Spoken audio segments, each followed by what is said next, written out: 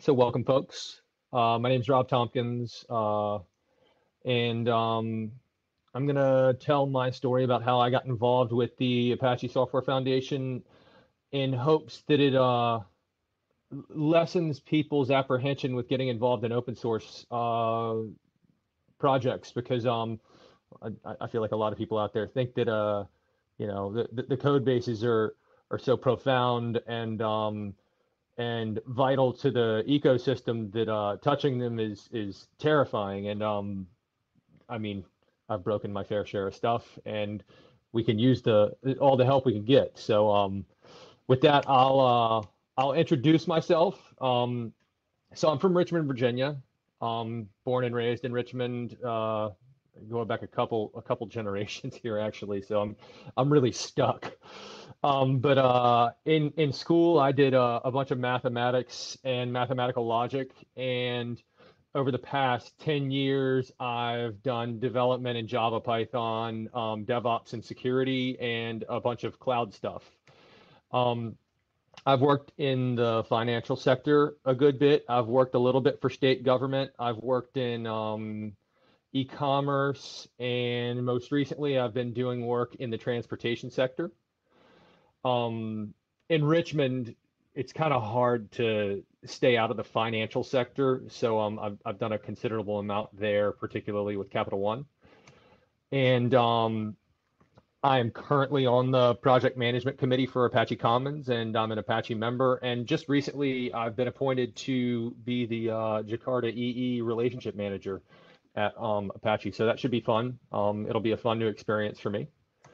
And if you guys are into adventure sports, I don't know who out there may or may not be into adventure sports, but I do a whole lot of mountain biking, rock climbing, and whitewater kayaking. The whitewater kayaking is kind of, I've put a little bit by the wayside because it's a bit dangerous, but that's who I am. So the next question is, and I posted this when I was talking at the DC Roadshow in 2019, and I didn't know who might be in the audience, but does anyone not know what an open source project is? And one would hope that because you're at ApacheCon, you would indeed know what an open source project is. But if you don't, there is opensource.org. And opensource.org has FAQs, and if you go to #OSD, and that's the open source definition, it clearly defines, well, it mostly clearly defines what an open source project is. And for all intents and purposes, it just is a project where the code base is readable minimally at time of artifact delivery. We at the Apache Software Foundation like to have the code bases be a little bit more open than that and accessible to the general public. So since I spend so much time on Apache Commons, the question would then be, what is the Apache Commons project, right? And we're essentially the project that houses all of the shared code across the Apache projects. We came out of Jakarta, which was the Java project that was originally housing all of the Java code at Apache. And back in 2007 or 2008, somewhere in that time frame, it was decided that housing a collection of projects based upon a language would not be the best idea, and housing projects based upon intent was a better idea. So they split up Jakarta Commons. It went into the attic in 2011, and Jakarta Commons, which was the shared libraries across all the Java project, ended up in Apache Commons. And oddly enough, the Eclipse Foundation recently co-opted the Jakarta name and are using it for their Java project. So the Jakarta EE project is now the Java EE project, which is kind of cool that they took our name and moved it forward. So What else is Commons do? Our current mission is to provide a place for the ASF to, collaborate. And despite the fact that the majority of our code bases are Java, we are not closed-minded to other languages. For example, there's C in some of our code bases. For example, Commons Crypto shims down into OpenSSL using C code, and I'm open to, if people need a common place to put code across a couple TLPs at the Apache Software Foundation, that they contact us at Commons and throw the code base in. And something that affords people the luxury of being able to do that is that Commons has repeatedly tried to make it clear that we encourage any Apache committer to come over and request commit rights, and we'll just grant them to you.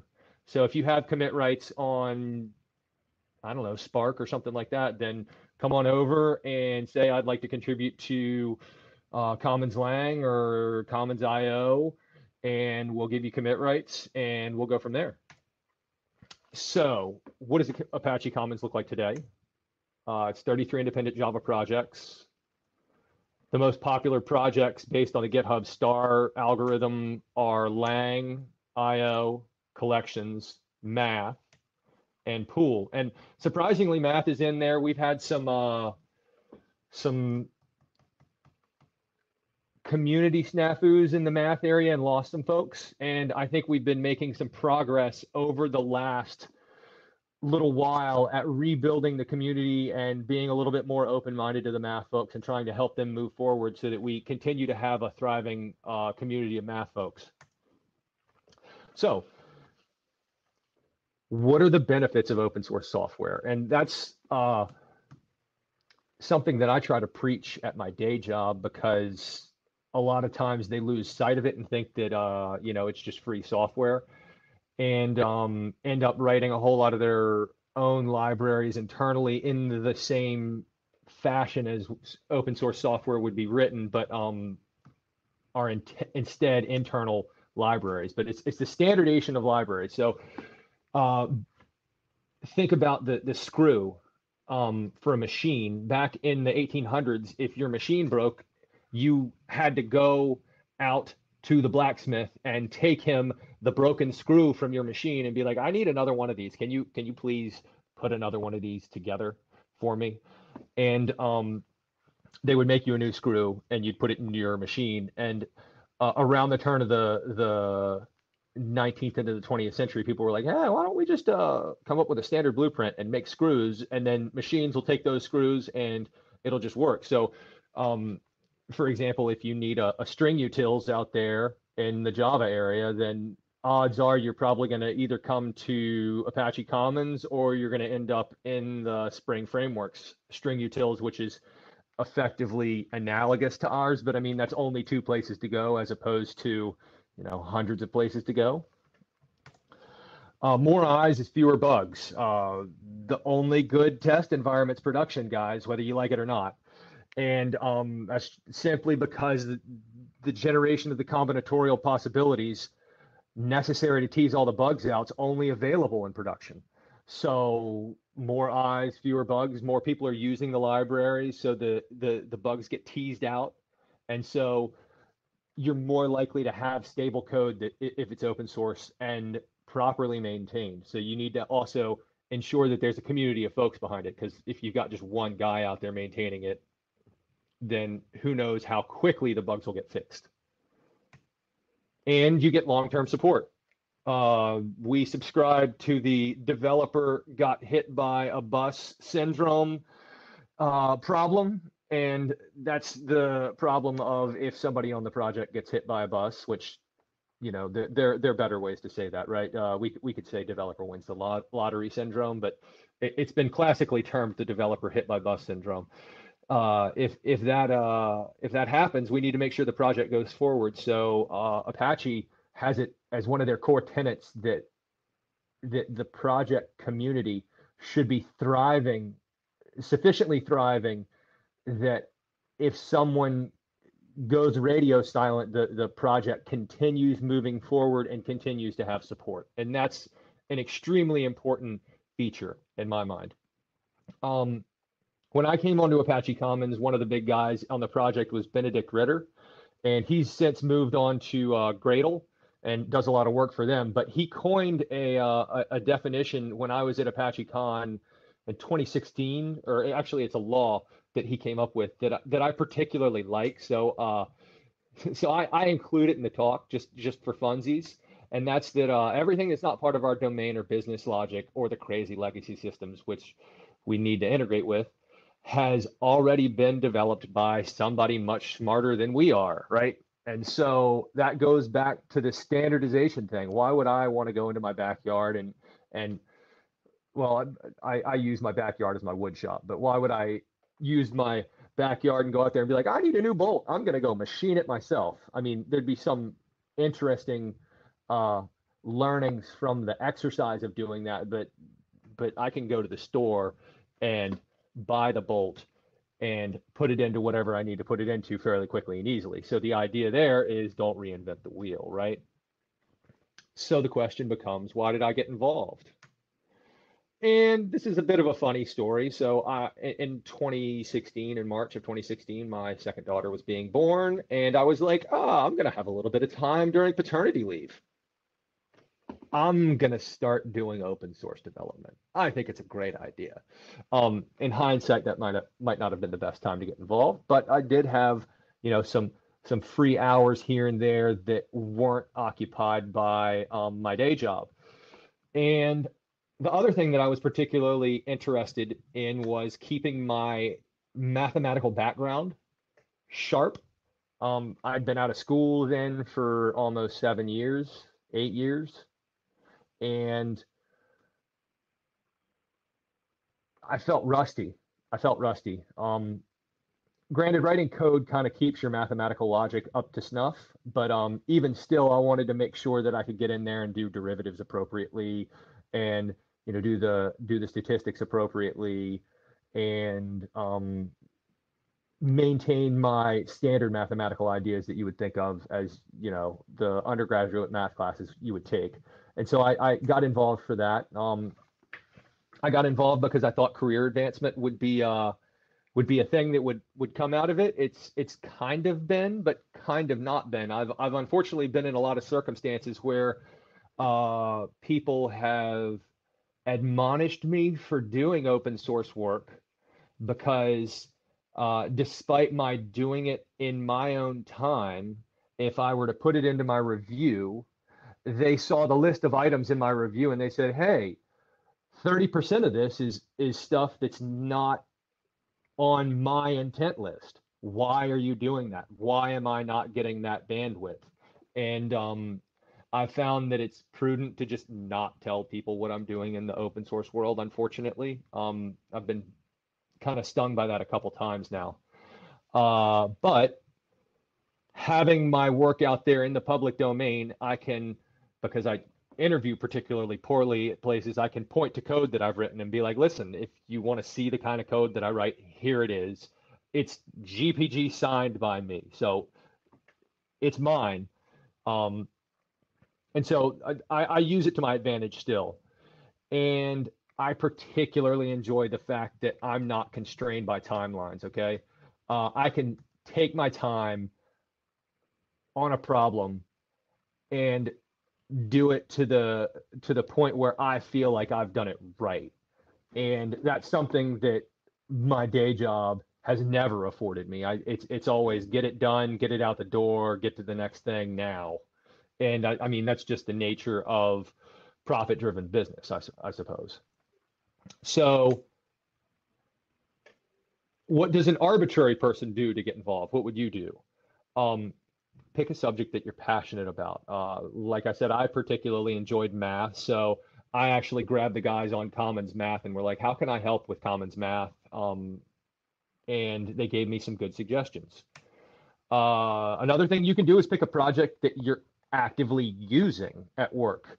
And that actually would help probably with the intent problem that I have, because Apache Commons is particularly low level relative to standard application development.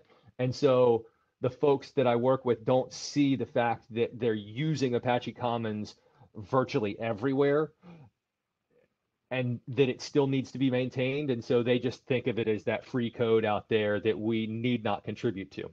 And c'est la vie. I still manage through that and it's no big deal. And check on the Git stats page.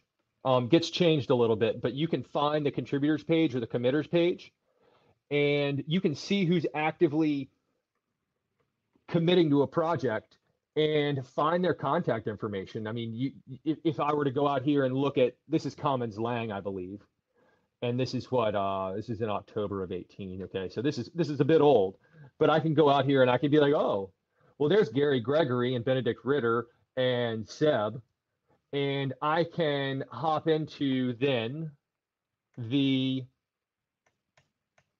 mailing list. If you guys see this, this is a bit small maybe for some folks, but if you go out and you go to Commons mailing lists, you can subscribe to the mailing list, and then I could go back, right, and find these guys who are emailing the mailing list on a regular basis, and I can find their email, and I could email them personally and be like, well, how can I get involved? And generally, people have pretty good suggestions. So find the mailing list, use the readme.md. This is a link to the readme.md in Lang.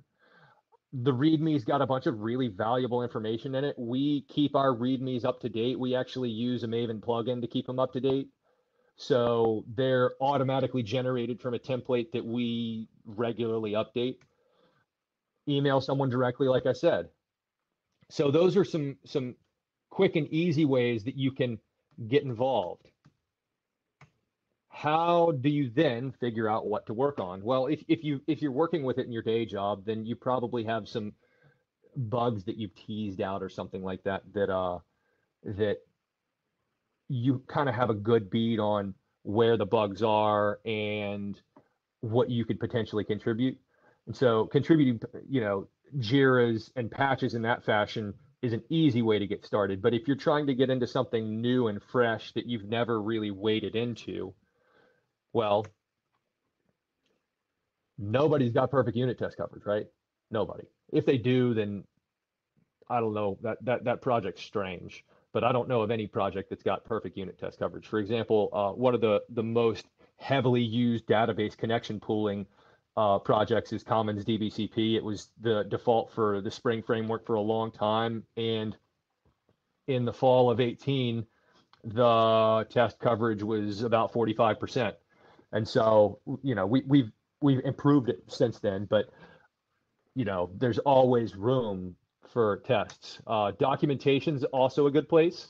Here's my statement, no one's got 100% test coverage. There's some people that have 100% test coverage, but like I said, they're weird. Find a ticket. My first major contribution was this ticket, which was the fact that parse integer in Java 7 differs from parse integer in Java 8, and thus Commons Lang has a parse number, and depending upon the underlying version of Java you're using, you get different results out of parse number. If you had a leading, I think if you had leading zeros in front of the decimal sign with a negative sign or something like that, things would fall apart with parse number. It wasn't parse number. I guess it was parse double, not parse integer. But or if you put zeros before an integer or something like that, things would fall over. So I had to predicate which version of Java you're actually running and do different parsing mechanics based upon the different versions of Java that was running. And with the completion of that ticket, they actually voted me in and gave me commit privileges. And note, that was after 4 months of writing tests. So I did that in the fall of 16, and I had been writing tests since March. So how does one start integrating themselves into our Apache communities? Open-mindedness, tolerance, understanding that a lot of the folks out there on these lists are English as a second language speakers. Those are all at least ideas that you should have in your head when you wade in. Let me hop over and make sure that I'm not missing any questions here. People could have asked questions. How do you get started with open source prior to contribution if no such prior experience with that?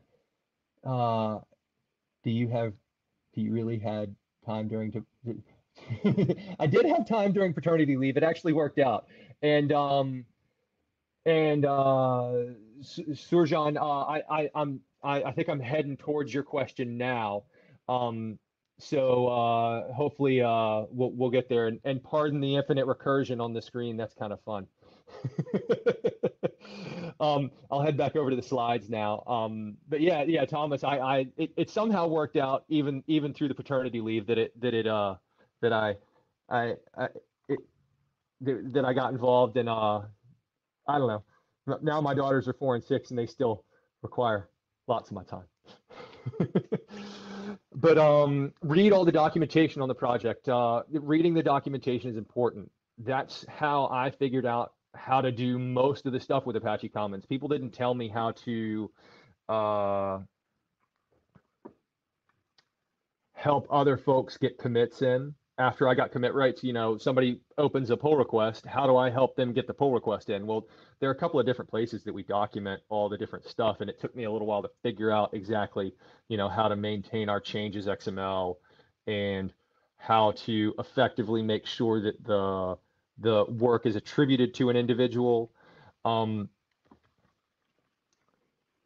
Don't be afraid to weigh in on the mailing list, but do be polite. Do be polite. I try my hardest to be polite, even if I'm quite frustrated with people. I have times of frustration, and I tend to vent one-on-one with somebody, and then get my venting done. A lot of times it's my wife that hears me venting, right? So it's not even somebody on the project. So I try to get the venting done, and then I try to go back to the email and be like, okay, well, how can I help with your problem?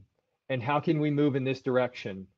And I try to offer, if somebody has a problem with something, I try to offer my help with their particular project, particularly if I disagree with the tactics that they're taking. So I'll offer a dissenting opinion, give suggestions, and then tell them I'm willing to help after all of that, right? And I feel like that helps hold people in the community because they see me say something negative and then see me follow along with helping the person doing the exact thing that I'm suggesting against, okay? And I'll do on the portions of Commons, I'll adhere to my tenets, and I'll use those as examples for other people and be like, well, here's how we did it over here, but I'm not going to try to, change you as a person. All I can do is show by example or lead by example, and then help, even though I'm frustrated with the mechanics of the way things are going there, because even still the project needs to move forward. So even if I'm frustrated with somebody, their stuff needs to get up and out the door. So I try to, set the frustration aside, leave it with my dissenting opinion, and help the person move the project forward, because that's just the right thing to do. And if you're new, try to stick to plus or minus 0 votes. Now the question is, okay, what the heck does that mean? So let's quickly delve into Apache Software Foundation style voting. Okay. And there's a good write-up on this in the community section of the apache.org main site, but this kind of gives you just a quick little scratch the surface into voting. And I'll try to be kind of clear on some of this stuff, because there's some nuances here that even I didn't know until yesterday. But standardly, when you're talking about consensus, like talking about an idea or setting up for a proposal or doing a release of artifacts, we use a voting mechanism. And you've probably seen some of that around if you're familiar and have been on these dev email lists. But we have +1 is yes. We have +0. I'm okay with this. And I don't care. Sometimes people will +0 and be like, I don't really want to get involved with that. I think that it's a bad idea, but I'm not going to block. And I'm not going to really spend a whole lot of time telling you why I think it's a bad idea. People throw out -0s. I particularly like the -0 because I try to spend my time in -0 as opposed to -1. And that's where I expressly am non-blocking of a proposal or an idea, but I'm trying to offer a dissenting opinion. So I'll, if I have a -0, explain why I think it's a bad idea. But this is the case, like I was talking about earlier, where I'll go out and go and help the person with their issues, even if they go away from the opinion that I've offered.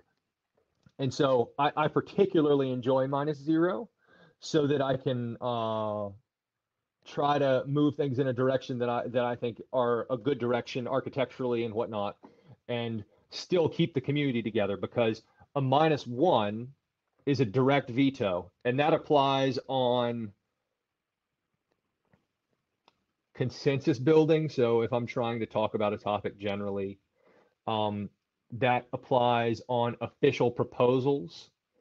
And on lazy votes, it's not entirely clear to me whether a -0 kills the vote. I think that it probably does, unless we're talking about releasing components. So let's actually look, let's go through those things. Those are on the next page. So voting is used in a variety of capacities, okay? Consensus building, which is non-formal. So, like somebody's like, I'm thinking about adding these commits, and someone's like, oh yeah, +1, that sounds like a great idea. That's kind of the consensus non-formal zone. Proposals, that's where you actually lob a vote out there, and it's not about explicitly release binaries. It's more about project direction. And a -1 in this capacity is indeed a veto and just pulls the whole thing off the table. They're lazy votes and package releases. We actually on Commons have some lazy vote package releases, but they're only on artifacts that are to be consumed internally to the project. So for example, the Commons parent POM is a lazy vote, and that way the community doesn't have to spend their time trying to sort out whether or not Commons parents a solid release, because the only people that are going to consume it are the Commons projects. And the only way to really find out whether or not a potential parent candidate is going to work is to integrate it into the project. So we do a lazy vote, we send it out there, and if there are bugs with it, we just up version and continue forward. And then package releases has a little bit more rigor behind it. So with package releases, you need to have 3 PMC votes that are +1s, and then a majority. And by a majority, I mean, if you have 3 +1s and 3 -1s, that's stalemate. If you've got 3 +1s and 4 -1s, that means you're not going out the door. And if you've got 3 +1s and 2 -1s, then you're good to go. That said, let's go to the next page and talk about how we on Commons do this. So this is all very, very community dependent about how I mean, there are rigid guidelines out there, but you can get more subtle than those rigid guidelines. The rules are kind of like a good scaffold. But for example, we on Commons, oh wait, I missed a page. Did I skip over a page? Oh, here we go. That's what I was trying to say. This last bit. If I roll a release candidate on Commons Lang, and somebody gives me a -1, I'm going to take it really seriously, and I'm probably going to cancel the release. and I'm probably going to go back through and figure out why they gave me a -1. A lot of times it's because like the notice file doesn't have the latest copyright or something like that. And that's a minor nit, right? But having the latest copyright on our stuff when we go out the door is quite important. So we take the minus votes very, very seriously and try to indulge whatever the -1 was for. So regarding the privileges, and this is kind of a trust hierarchy, and I've actually used this in a variety of locations. I've tried to use this at most of my workplaces as mechanisms of, these are the levels of trust, whether you like it or not. And this is community dependent, but Apache generally has the following hierarchy. There's a user, so that's anyone consuming the software. There's a contributor, so that's anyone who has commits in the repository or documentation that they've written that is actively being served in any capacity. And so, yeah, that's pretty clear what that is. A committer is someone who can actually push commits to the repository directly. For Apache Commons, we accommodate that they can make changes to any site, make the site or components, and they can present votes for voting for releases. You kind of need to have commit privileges to get all the release notes and all that stuff set up in a branch. It wouldn't surprise me now with the mechanics of Git that somebody could potentially do a release without having direct commit rights to the repository, but it would be really tricky and they would need someone to hold their hand pretty closely. And for a project, there's the committee member. So they have the ability to vote on releases. They can propose new committers. They can propose new committee members. And then there's the committee chair. They prepare reports for the board about the project's direction and success. I say UG here. Now I've become someone that has to give monthly reports to the board as the Jakarta EE guy. So I suppose I need to remove UG from the from the slides, but what you gonna do? It was there from when I presented this back in 2019. So after I got commit rights, this is kind of wrapping up what I did in Commons to get into the PMC. So I got commit rights in the fall of 16, and I was invited into the PMC in June of 17. And so I emailed Gary and Benedict, those guys that you saw back there on the Commons Lang committers screen, and I said, okay, what do you guys think that we should do? And they had a couple suggestions, and one of them was that this component Commons text was in the sandbox, and they thought that it might be a good idea to move some of the textier stuff like edit distances and heavy text manipulation algorithms out of Commons Lang and into a separate library, so that Commons Lang is more of a library for the arbitrary Java developer, so that, if you're doing Java application development, that if you don't have Commons Lang in your dependency list, then it's kind of a bit of a head scratcher, because you're probably writing a lot of functionality that would otherwise be present and written for you and maintained for you already. So I asked Benedict and Gary what they thought I should do, and they told me that I should start working on Commons text. So I read up on figuring out how to release components, because we've got a page specifically dedicated to the documentation of preparing a release out of Commons and how that works. And then I moved a bunch of stuff out of Lang into text. The stuff's still in Lang because we haven't done a major release and we make non-breaking changes, but it's deprecated. And I did a beta release and 2 dot releases. And then later on that year, I helped get Commons file upload out the door that had a CVE associated with it. And I was kind of new to CVEs at the time. And so I kind of had my hands in on the file upload release. And incidentally, I didn't know this at the time, but that was in and around the same sort of zone that the Equifax data breach happened in. The actual data breach was in struts, and in a specific section of struts that mirrors what was going on in Commons file upload. And the reason that the data breach even happened was that Equifax wasn't using the latest version of struts. By the way, you should use the latest version of the libraries that you're consuming, or at least attempt to do so. It's good security practice.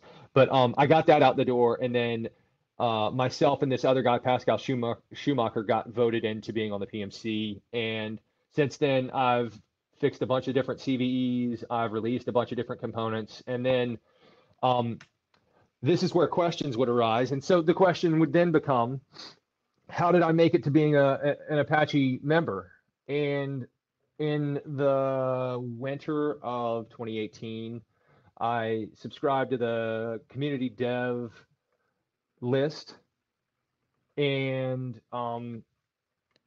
the roadshow for DC, the Apache Roadshow, is a one-day event, was being planned, and so I offered to help with that, and I set up the website, or at least I got all the data entry done for the website, and then we had the event, and it went pretty well. It was well attended, and just following that, I got voted into being a member. And I've been eternally grateful. I've been trying to steward things as best I could, or as best I can, across Apache. I try to be open-minded and listening to the community. You might actually see a quote from me in there was an article out in the Stack Overflow blogs about open source stuff, and my quote was something to the effect of, well, we on Apache do things in a real democratic way, and that's slow. But the benevolent dictator model, that's worked for some people. I mean, look at Linus and the Linux kernel, right? And so being open-minded about how people do things differently is really, really important. And so I try to keep that in mind. And so that's my whole spiel, and I've got 2 minutes and 15 seconds left. And I'll hop over and see if there are any questions, so I can answer questions. Let's see here. How do you choose the right project to work for the next years to come? That's hard. I know Apache Commons kind of is an old-fashioned sort of project, right? It just is what it is, right?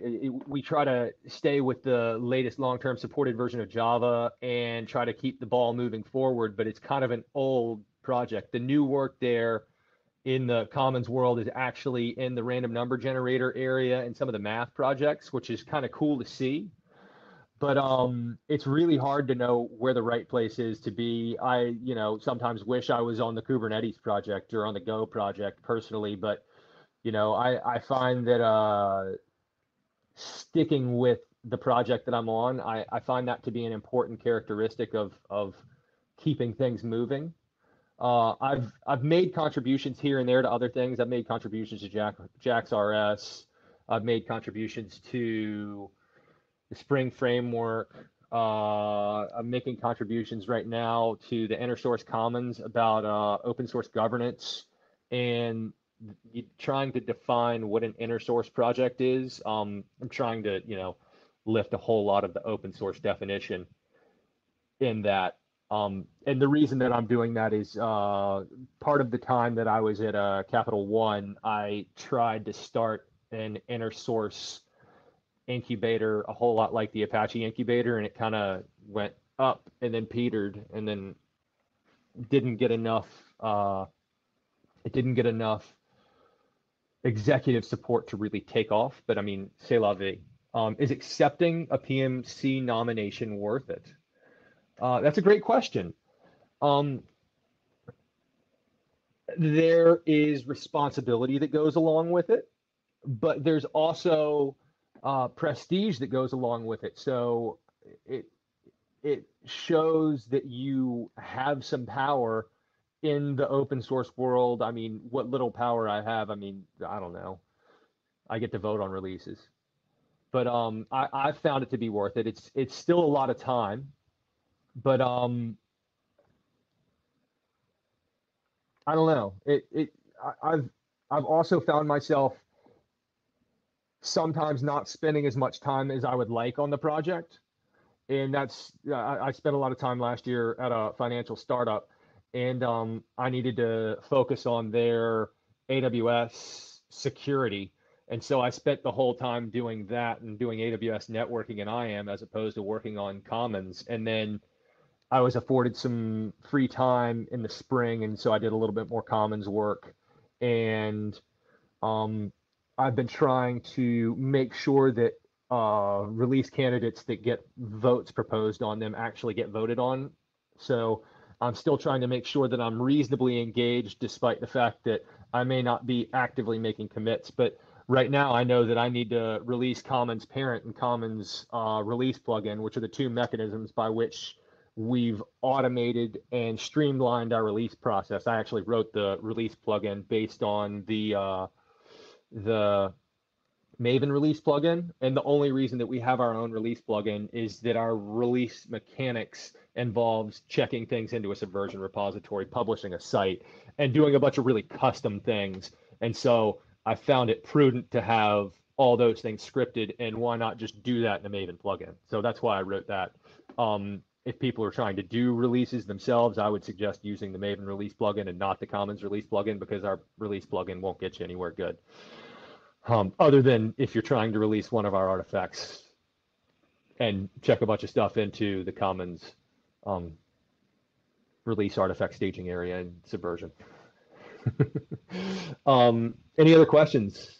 If you guys have any more questions, I've actually created a Commons channel out here on Slack. Okay, so feel free to hop in and ping me questions out there. Feel free to hop into the Commons community. I watch both of those lists fairly closely. My email is on the website. If you go to, you can like, if you go to, let's go back to the slide deck.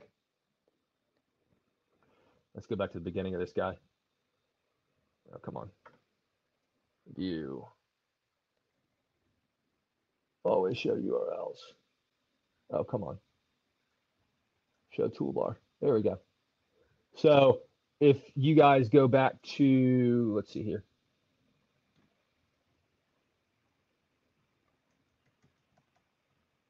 Back here at the beginning, this is the URL for the presentation. It's this is a GitHub repository that is doing GitHub pages, and it's just a JavaScript or a Reveal.js project. And my contact information is out here on robtompkins.com. So you can find me there. CHTompke is the prefix on all my stuff. That's my GitHub handle. That's my Apache email handle. That's my GitHub email handle. That's my LinkedIn handle. That's my Twitter handle. That's my everything, right? So I try to be consistent across the board. So if you guys are trying to find me, that's the way you find me. Yeah, so I hope everybody has a good rest of the conference, and thank you guys for coming out. I hope that you have I hope that you hop into the next session and have fun there. So with that, I'm gonna wrap up. Thanks, guys. Hope y'all have a good afternoon or evening or morning, right? Everywhere. Catch you guys later.